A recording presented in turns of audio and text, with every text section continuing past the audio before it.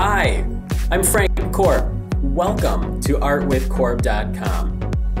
We're going to be looking at the artist habits of mind and going through those today. You can take a look at this presentation using this bit.ly URL at your own pace. The 8 artist habits of mind were produced and developed by the studies at Harvard University's Zero Project and then put into publication with Studio Thinking and Studio Thinking 2, the real benefits of visual art education. What are the 8 habits of studio thinking? How do we use them as artists? Developing craft, engaging and persisting, envisioning, expressing, observing, reflecting, stretching and exploring, and understanding community. Developing craft is learning to use tools, materials, artistic conventions, and learning to care for those tools, materials, and space. Developing craft. In Jerry Saltz's 2020 book, How to Be an Artist, he's got a lot of different ideas, and here are just a few of them. It's not about understanding or mastery, it's about doing and experiencing. Develop forms of practice, getting into that studio and making your work. Work, work, work, and start right now. Start now. No time to waste. Chuck Close has always had a great quote that I love to share, and I keep it on my studio door in the classroom, is inspiration is for amateurs. The rest of us just show up and get to work. And I really believe that. We don't have to be inspired by a lightning bolt or a dream, although dreams work. Sister Mary Corita Kent, the only rule is work. If you work, it will lead to something. If the people who do all of the work, it's the people who do all of the work all of the time who eventually catch on to things. And Andy Warhol, don't think about making art, just get it done. What practices do you engage in as you regularly develop your craft in the creation of your artwork? How do you encourage your students, your fellow artists, to develop their craft? Engaging and persisting is learning to embrace problems of relevance within the art world and or of personal importance to develop focus conducive to working and persevering at tasks. Common excuses I've heard, you've heard, we've all heard. I only paint when I'm inspired. I paint whether I feel like it or not. I paint whether I feel like it or not is my belief. My students have said frequently to me, I don't like to paint what I'm told to paint. Well, when I give them the other options to paint whatever they want or to create whatever they want, sometimes it's a struggle for them to even get started. Again, I think about Chuck Close's inspirations for amateurs. The rest of us just show up and get to work. Ted Orland and David Bales in their book Art and Fear have a list of their students and our students and maybe some of our own excuses. I believe from their writing and from observation in the classroom and amongst other artists is that talent is rarely distinguishable over the long run from perseverance and lots of hard work. There's a great story in Art and Fear about a ceramics professor who split the room in half, and on one half he said, to create as much artwork as you can. To get an A, you have to have 50 pounds, B, 40 pounds, C, 30 pounds. And on the other side of the room, he said, you, in the end, have to produce one perfect piece. Well, we all know in the end, it was the people who produced a lot of art, tons of work, at least 50 pounds, who made those successful pieces. Take a read of that story. Carry a sketchbook with you all the time. Make photographs of everything that you see out there. Constantly make your work. Art's about process, not about product. And that's probably one of the most difficult things for young artists and even some older artists to remember, that it's about the process of making art. What's one habit or routine that you might have to help get you engaged and persistent? assistant in your creation of art. Envisioning is to learning to picture mentally what cannot be directly observed and imagine possible next steps in making a piece. Twyla Tharp, the choreographer, when she begins a project, she starts with a big box, a lawyer's box with papers, and she throws in CDs and books and artworks and notes and videotapes and MP4s and whatever else she has at this point in time to document and to reflect back on how she gets her process. She starts with a plan, but maybe you don't have a plan. Maybe you've got a blank canvas or piece of paper or camera in front of you, and that's all you need. Great, do that. Vincent van Gogh, Georgia O'Keeffe, Bertha Morisot, Laurel Birch, all great quotes on envisioning. It's important to express oneself. Provide the feelings are real and taken from your own experience. Bertha Morisot. I've always enjoyed the video, the interview with Jasper Johns about how he developed the idea of the Flag series of paintings. Started as a dream. I mentioned dreams earlier. Maybe you dream about something. There's your body of work. What are you envisioning, even as you sleep? What are 2 ways you go about envisioning your ideas as you create your art? Expressing is learning to create works that convey an idea, a feeling, or personal meaning. I like breaking down the ideas of expressing between, and in Jerry Saltz's case, he talks about the subject matter and the content. What's the subject matter? Well, the subject matter is what's in the painting. In our painting here, the Portrait of Pope Innocent X by Diego Velázquez, and Study After Velázquez's Portrait of Pope Innocent X by Francis Bacon, the subject matter is the same. In both sides, we've got a man sitting in a chair. But the intent, the message, the meaning is hugely different. Anne Truitt, what is it she tries to communicate through her art? In her daybook, she talks about a lawyer and a doctor practice their callings. A plumber and a carpenter know what's going to be required of them when they show up for a job. We as artists, we need to put ourselves out there. We need to spin our own ideas. Now, how do you go about and do that? The aforementioned artists or professionals, the lawyer, the plumber, the doctor, they don't have to create work from their interests and passions. We as artists, we've got a very different job. We do have to do that. I've struggled all my life to get maximum meaning in the simplest possible forms. What other artists can you think of who have simplified things down while still trying to express their ideas? Andy Warhol simplified it to the process, that mass production of his work. The Campbell soup cans have, sometimes very little meaning, except that that's what he had for lunch apparently every day. But it was about that mass production. It was about that mechanical sense of how he made his work. What are 3 things you can do to express yourself and communicate the ideas and content in your art? Observe.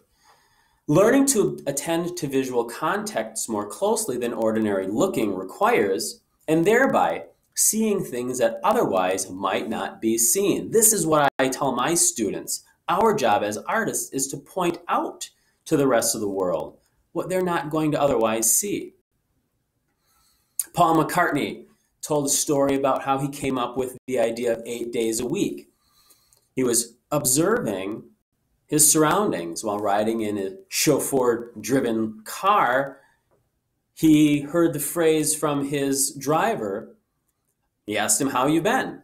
And the driver said, "Working hard, working 8 days a week." And when he told that story to John Lennon, the story was born. The song was born. So what is it that you're observing out in the real world?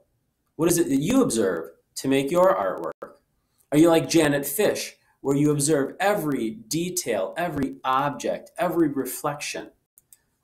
Are you like Van Gogh, who observed the movement in space, the brush strokes, the textures? Were you like Paul Cézanne, where he looked at the shapes and simplified it down? Eugene Delacroix, Sister Wendy Beckett, Vincent van Gogh, Winslow Homer.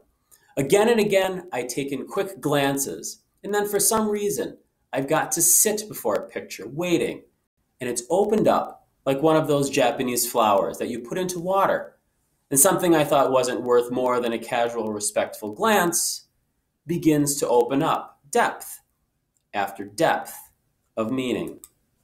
What do you see in the world? What do you see in your work? What do you like to see? Why? What do you not like to see? And if you were to like it, what would it be that you liked about it if you had to like it? Reflection. Learning to think and talk with others about an aspect of one's work or working process, and learning to judge one's own work and working process and the work of others. So how do we become more self-reflective? We write in a journal, keep notes about our work, sitting back throughout the process, stepping back from the painting, the drawing, the photography, the digital work, and looking at what we're doing, shutting the lights off, putting some spots on it, getting a pizza, gathering your friends, sharing your ideas. Robert Motherwell tells a story about having a couple of canvases in his studio, one leaning against another. And he really enjoyed that relationship. The canvases had nothing to do with one another, but he enjoyed that. So he traced around the smaller canvas onto this larger ochre-filled canvas. And then he flipped it over. He reflected on how it would look inverted. And he really enjoyed that. And then he came up with this entire body of work, his open series. He looked at two separate paintings, he flipped it over, gave it new ideas. In addition to the looking at, he thought about what open meant, looked into the dictionary, and came up with a poem. Looking at your work from new perspectives, new angles, gives you a new view of the work in front of you. Look at it from a great distance. Squint your eyes and look at it blurred. Turn it upside down. Write about your work. Write everything you can about your work.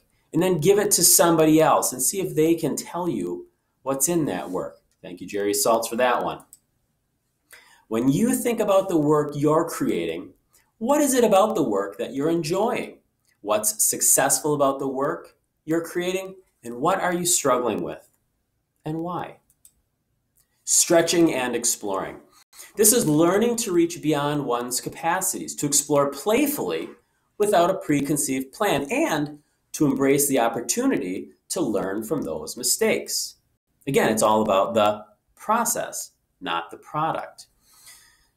Try on some strong styles. Make a drawing of anything you want, keeping it simple. Now, look up the following art styles, these big, strong styles, and try to create that same object in each of those. What other ones can you think of? If flowers are what you want to draw, try drawing it like Keith Haring would draw it.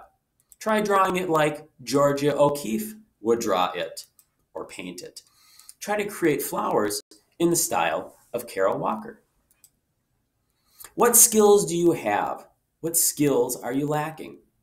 It's important to rely on the skills you have, but it's just as important to consider the skills you're lacking and work to improve them. And remember, it's okay if things fail. We just try again and try it a different way. The 16th century Japanese sword fighter Miyamoto Musashi, in a book of 5 rings, counseled, never have a favorite weapon. And in her book, Twyla Tharp, she counsels, see where you're strong and where you need dramatic improvement and tackle those lagging skills first. It's harder than it sounds. Most habits are, but it's the only way to improve. What are you comfortable with, working with when you make your art? How can you use different materials to create a work that's challenging for you, yet still successful? can you use different materials to create the same ideas, but in a better way? And lastly, understanding community. In our case, the arts community. Learning to interact as an artist with other artists in classrooms, in local arts organizations, and across the art field, and within the broader scope of the community. In The Artist's Guide, How to Make a Living Doing What You Love by Jackie Butterfield, she identifies a few places that one needs to focus on as you work towards being a professional artist. Jackie Butterfield talks about peer networking, researching and exhibiting in nonprofit spaces, building long-term professional relationships, and how to build a community as you survive being alone. We're never going to be George Braque or Pablo Picasso. We're never going to be that. But that doesn't mean that you shouldn't rely on your friends to be your sounding board, to be that backboard to bounce ideas off of. Call upon your friends and share ideas. Critiques are essential. Go to their studio when we can. Have them come to your studio, again, when we can. Have a pizza party critique, again, getting those pizzas together and talking about the work that you've got. Have work to share and have more work to share. Be ready to take and give some critical conversation, but let that flow naturally. Think about the not-for-profit organizations that are out there. There are thousands and thousands of galleries, museums, spaces we can share our work with. What are some other ones? Some other key points to have is carry business cards and use them. When you go to an art event, do some research before you go. Have a plan. Always be on the lookout for opportunities and keep track of those opportunities.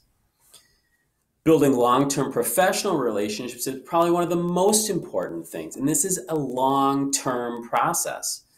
Some individuals that might help you in this process, just remember it takes a lot of time. Commercial galleries, art galleries, private dealers, art advisors, people at art fairs, art consultants. Becoming a member in an artist community is really important. This is one in here in Milwaukee, Milwaukee Artist Resource Network. Think about what organizations you could join to be in that common conversation. How to build a community to survive being alone. Remember, we make art by ourselves, but we need that community to help keep ourselves going. We need their advice. We need their support. Look out on the internet. Reach for friends and other artists of similar tastes or different tastes. Find support in critique groups. Work with a buddy. More time for pizza. And collectives. Think of people like the Guerrilla Girls who have an organization that is organized around a mutual goal or social action. Jerry Saltz, one more time, says it only takes a few people to make a career. Let's count. You need dealers, you need collectors, you need critics, you need curators. He says 12. I think you need more than that, but that's a start. Who do you know? Where are 2 or more places in your community that you can become engaged in to promote, participate, volunteer, and make money in the arts? Can you name 3 people that you could reach out to help you, and you in turn help them? In the book, Studio Habits, it's listed in a linear fashion, but these artist habits of mine are circular. In fact, in the book, it shows a circular illustration. We have to use all of them. And it's not 1, 2, 3, 4. We skip around and use lots of them in different orders, some more than others. Different times of the day, we use more than others. Remember, in the end, it's just about making art. Please visit studiothinking.org/theframework.html. Visit their website. Check their book out on Amazon. Please visit Harvard's website, Project Zero. Visit my website, artwithkorb.com. And in the end, it's all about making art. It's all about getting into our studios, whether it's a studio space, a kitchen table, a back porch, a local park. Get out there and make your art. These are such an important part of my classroom process that it's become part of not only the rubric, but the overall district umbrella standard. So down at the bottom, studio habits. How are we doing that? And even within planning and ideation, that persistence, concept, what's the idea behind it? It all fits within successful art. Again, here's the bit.ly URL for you to take a look at this at your leisure, at your own pace. Click on the links to watch the videos, to visit the different artists. Please subscribe to artwithkorb.com. I'm again Frank Korb. Thanks for joining me. I appreciate your time. If you have any questions, comments, or concerns, please reach out to me. Thanks for joining. Have a great day.